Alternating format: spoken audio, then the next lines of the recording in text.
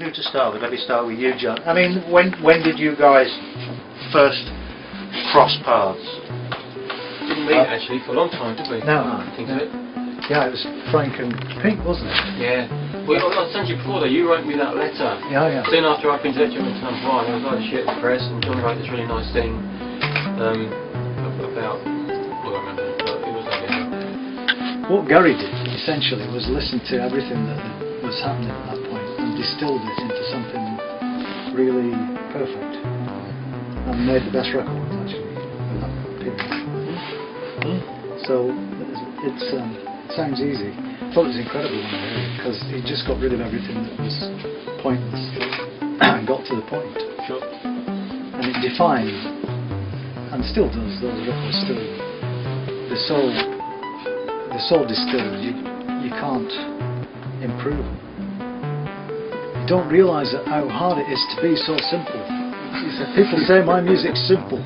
He said, but you don't realise how hard it is to be so simple. But it's true, isn't it? But it's true. Okay, you feel pretty good? Oh, it's lovely, yeah. You have your own opinion about these things, though.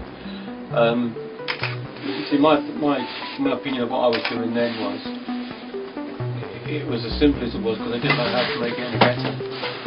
Anyway, and you've got your own insecurities that you were trying to overcome. And I've always been very aware, you know, that I've never liked my voice very much. I've always been aware that it could be better and should be better. So I went through a long period of kind of burying it in the mix and getting girl singers to come in and sing things. It's only really when I met Gemma that she was able, after many arguments and conversations about it, sort of convinced me that you might not be the best singer, you might not be the best guitar player, all these things that I had real hang-ups about, but she said, but you do it in a way that people like, and you should be proud of it and not hide it. And Absolutely. It was only after sort of many chats with her that I began to, I still don't necessarily agree with that, but I accept it, for what it is now, and so, the voice went back up, I stopped having girl singers on the albums, but it was all just covering up, trying to make a better album based on what I saw as sort of deficiencies. You don't do things you can't do because you look stupid or you sound stupid. I mean, I know exactly what Gary's saying, but I've always liked singers who weren't very good, technically, but they're the best singers for me. People like Bob Dylan or Lou Reed or Mick Jagger, they're not particularly great singers, but they are great singers. But they're not great singers in any conventional sense.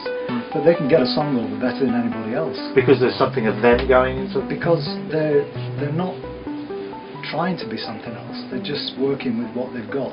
Sure. And they're not hidebound by technique. Yeah, and one of the definitions of talent is making the most of your own limitations, isn't it? And I think that's spot on. You find out what you can do and what you can't, and then you work within that. I think it affects songwriting as well. I've noticed that tend to write songs that highlight how gifted they are as a player. Endless guitar solos, very complicated chord structures, because you think because they can. Sure. Yeah. Doesn't necessarily mean that they should. Yeah. How many guitar solos can you listen to? Yeah. Quite often, some of the best things happen because you don't know what you're doing. You're stumbling along. You don't have any of these structures that you're meant to follow, guidelines that you're meant to stick to, because you don't know what they are. So you just stumble along.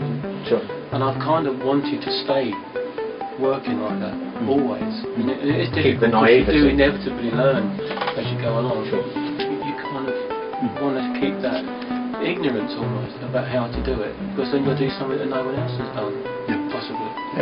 It's Gary, what's happening to him, because it's great to watch. Because I've seen him in operation from when this kid from nowhere came with all the answers in 1977 or 8, and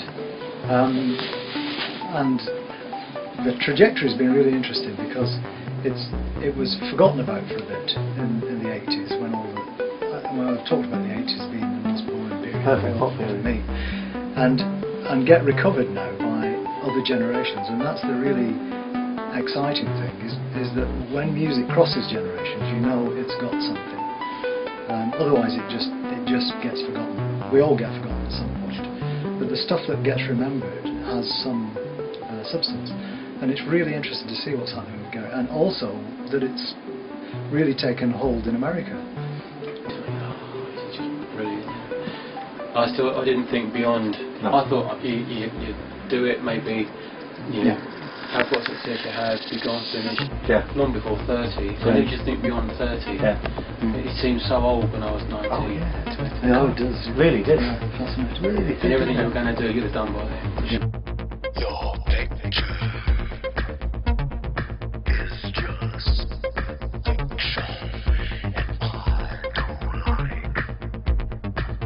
No, I don't like. And I wanna take my medicine, 'cause I don't like. No, I don't like. I am not Shatterproof. No, I'm not Shatterproof.